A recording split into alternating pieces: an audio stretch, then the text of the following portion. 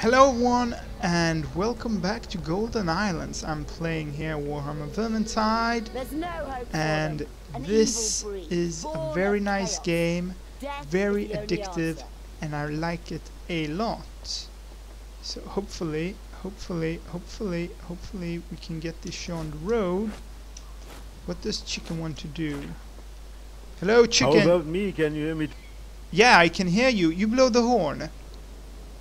Yeah, you're very loud. You're very loud. Very good, very good. So there's no confusion. Okay. So hopefully everybody could hear me, everyone could hear him. And let's... Oh, the dwarf is stuck. The dwarf is stuck. Okay, I'll go and blow the horn. Excellent, excellent. And I'll get the dwarf unstuck.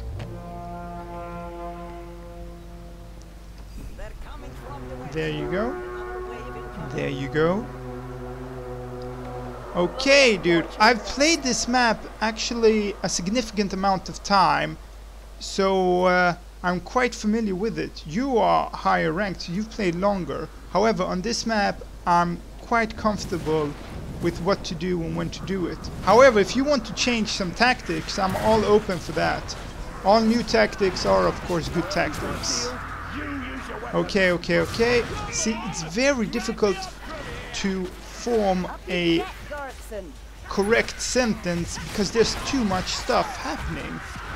There's basically too much stuff happening and you can't talk properly.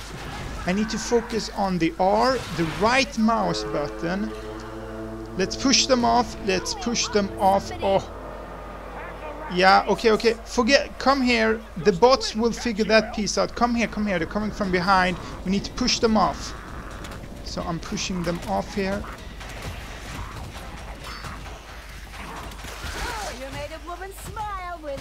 Okay, okay. I got a little bit damage there, but that's okay. That's okay. I'll probably heal that. Okay, okay, okay. In the east, they're coming from the east. Okay. There's so much happening at the same time. You need to focus on so many things, and talking to other people requires also a significant amount of timing, because what the hell? Can the bots stop falling down? They're continuously falling. Stupid bots. Anyway, this only happens when I'm recording. When I'm not recording, they're not doing this stupid shit. It's like they know. They know when to do stupid shit. Basically, he's a little bit too aggressive. You're a little bit too aggressive when going towards the door. If you go in there, you will pull the bots behind you. Just a tip, man. Just a tip. Anyway, so you need to focus, and it becomes even more difficult when some people type. Okay, I try to guard you. Yes, yes, I understand. I understand. I'm just saying, avoid going too close to the door. You should stand relatively close, but not too close.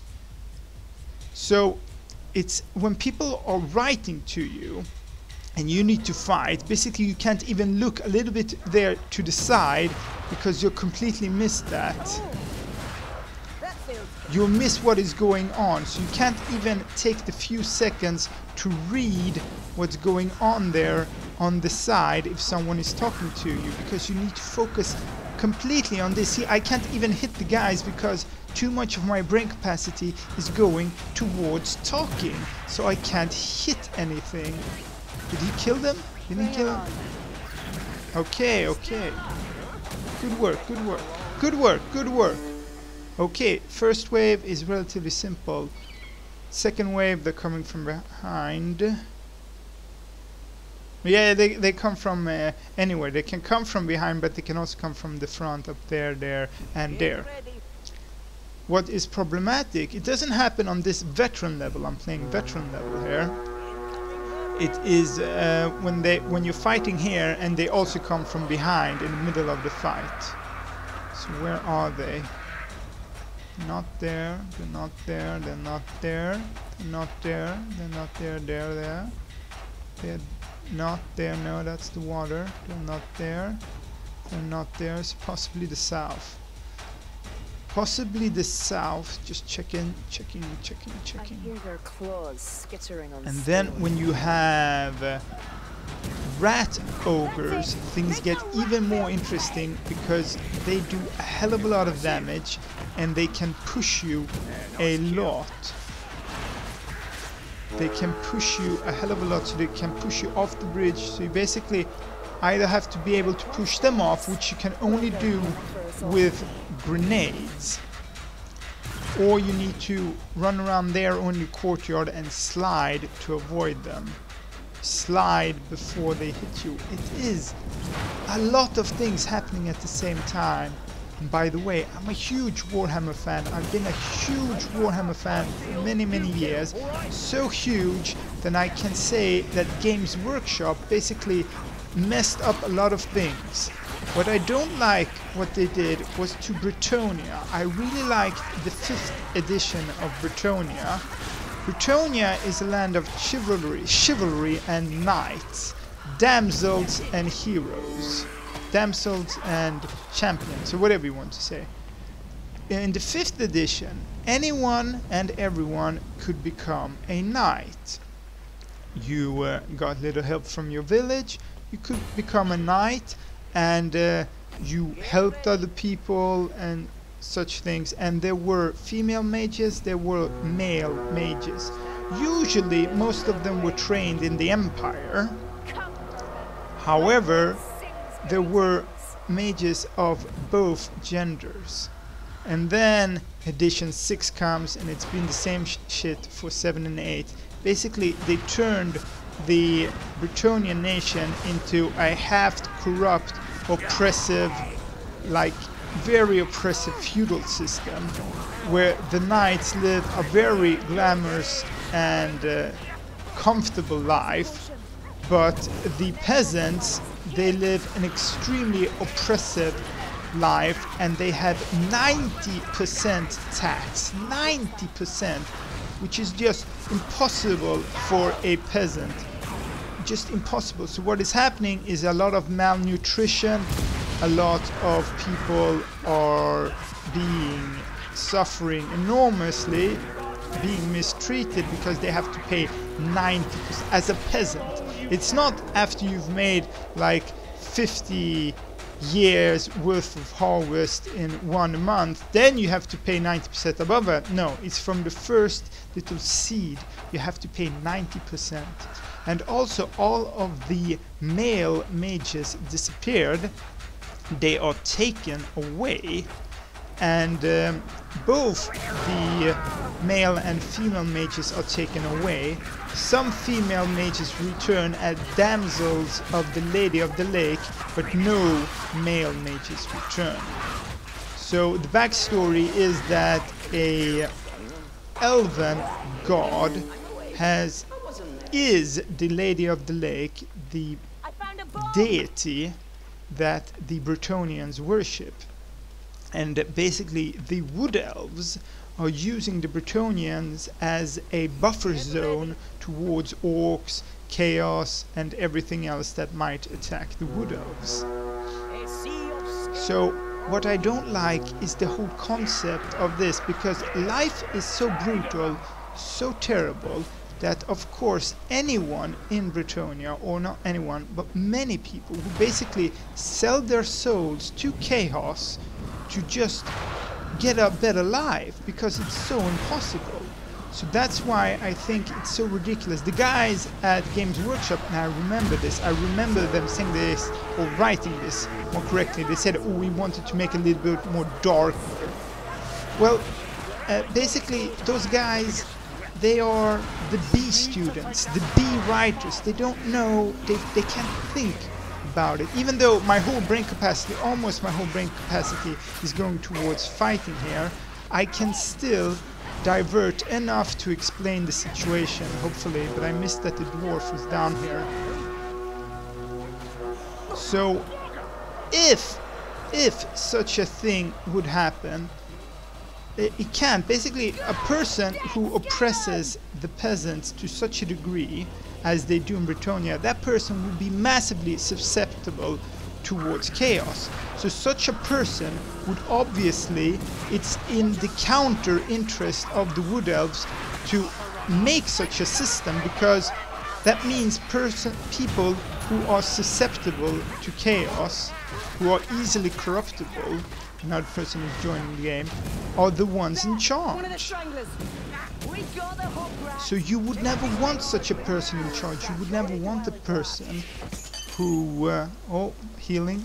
You would never want such a person who exploits the peasant class, who exploits the common man to such a degree, ruling. You would never want to give them power, because such a person is susceptible to chaos. In addition to that, the average... Hey man, hey, can you hear me? Can you hear me? In addition to that,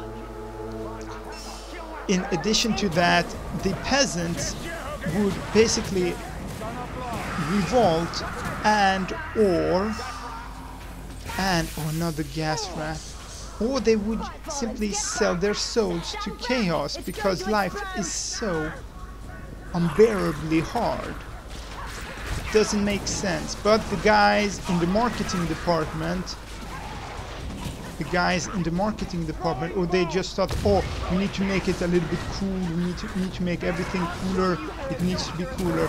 So it's not enough that the chaos are evil, it's not enough that the undead are evil, it's not enough that the dark elves are evil. Everything needs to be evil everywhere, and there needs to be misery everywhere. There cannot be any common decent people, no, only misery on top of misery.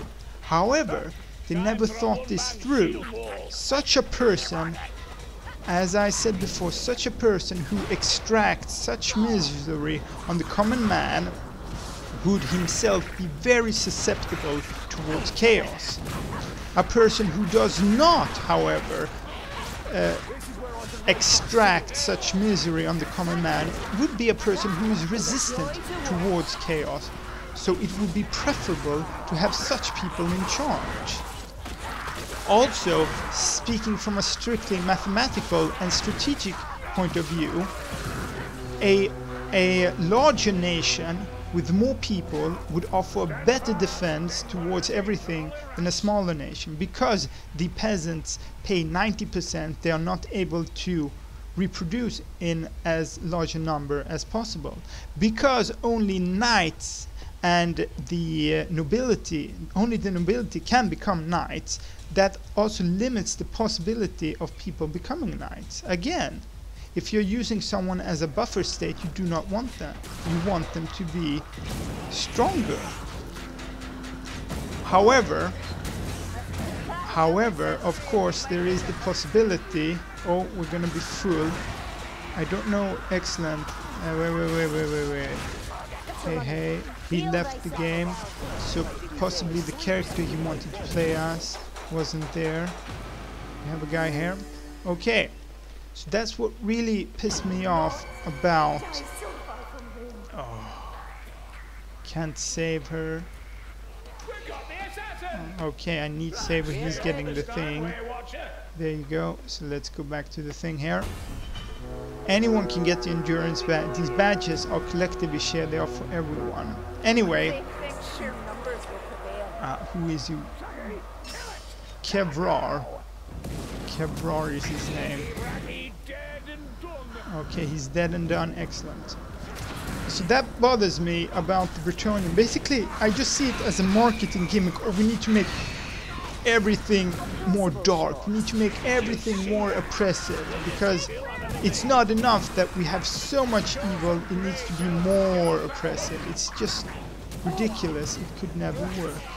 Okay, the elf died. When people die here on the last stand, they do come back and you can free them. They either come back in the green area over there or in the south area over there. So that what really upsets me about Warhammer is what they did to the Bretonnians. Just an unrealistic, oppressive culture. And I really like the Bretonnians. I really like them. Like the 5th edition was so nice. Everyone can become knight. Usually it is the tallest and possibly the strongest person from the village they become a knight, they become a knight errant, they work for a knight of the realm. Then possibly they set off for the quest to find the chalice and become a Grail Knight. But now it's just ridiculous. It's ridiculous. Also, chivalry cannot exist. People who are chivalrous, excuse me, would never oppress people to such a degree. Ogre time, wrong weapon.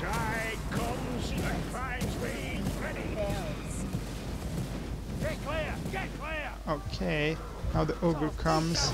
There he is. Hopefully we could... Oh, good work. No, no, they failed. Yeah, come up here, jump up here, ogre. I got a little present for you. Oh, he's taking too long. Okay, ogre, I need to do this. There.